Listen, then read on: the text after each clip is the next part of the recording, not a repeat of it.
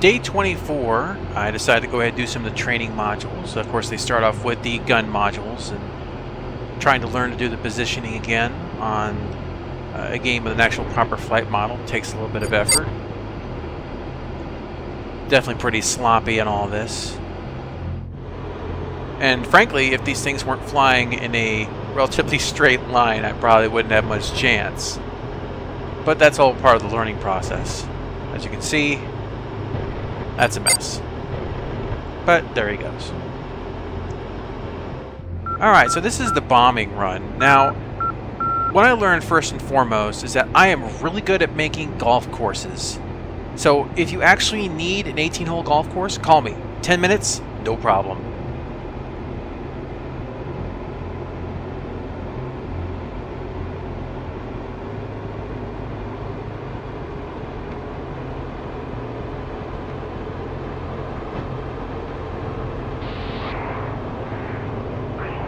Yeah, not so good. So I went on YouTube and actually watched someone do it. And tell you what, sometimes seeing something makes things a lot easier. So this is my first attempt after watching a YouTube video. Let's see how it goes.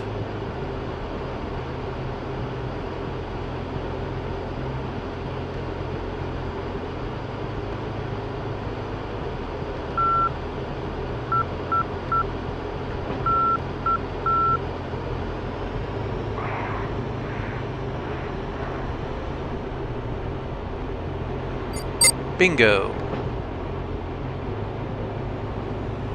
Yep, that seeing it in action does help.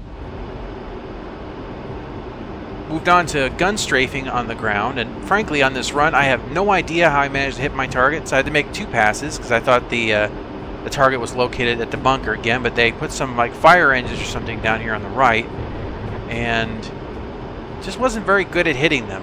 But somehow, at the very last moment, I hit my target and barely cleared the trees.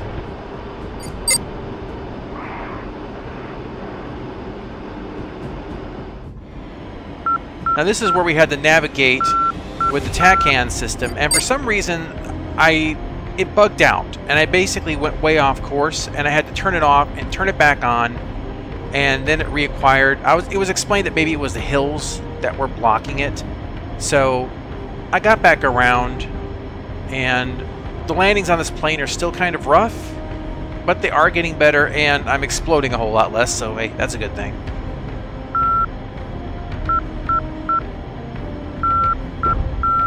Still kind of hard there.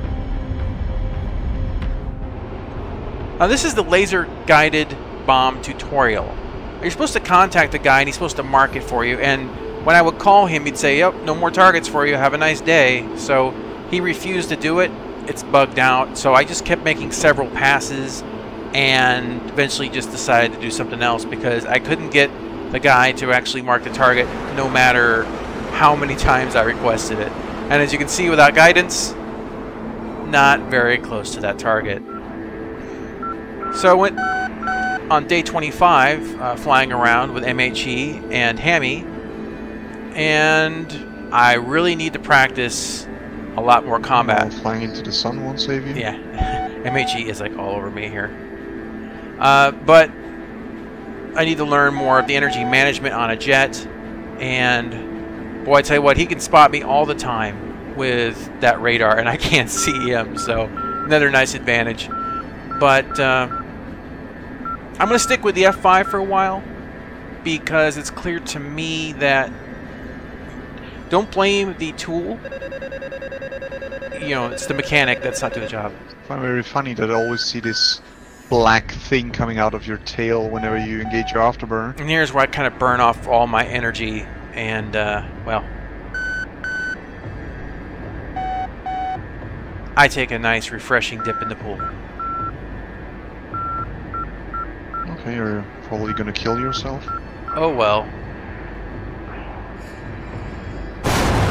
Yep. There you go.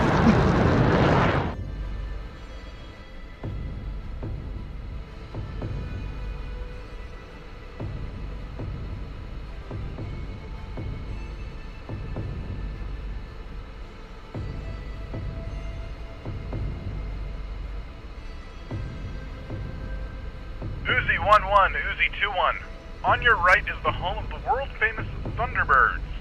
They are the Air Demonstration Squadron of the USAF, assigned to the 57th Wing based in Nellis. Created in 1953, they are the third oldest formal flying aerobatic team in the world, after the United States Navy Blue Angels, formed in 1946, and the French Air Force Patrouille de France, formed in 1931. Uzi 1-1, Uzi 2-1. Turn left to nav point flex. Heading 320, LSV 335 for 04. Uzi 1-1, Uzi 2-1. We are at nav point flex. Turn left to heading 270 and proceed to nav point FYTTR. LSV 267 for 33. Blackjack, Uzi 2-1. Request clearance for Uzi flight of 2 F5Es, south of Gate 1. We have 1120 gun. How copy? Uzi 2-1, Blackjack, contact. You're cleared at Gate 1. Your discretion. Altimeter 2988, millibars 1011. Weather is clear, visibility good in all quadrants. All control in the clear. Have a good day, sir. Uzi 1-1, Uzi 2-1. We are in range, 74C, about 10 nautical miles northeast of the no-fly zone around Groom Lake. This restricted area is also known as the Container.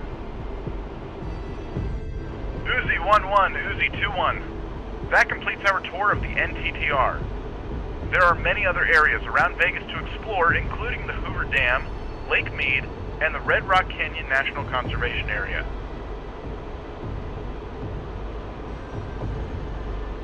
Hopefully this flight has prepared you properly for the missions to come. You are cleared to RTB to Nellis. Remember to park in the area reserved for the aggressors where we started. Uzi 2-1 out.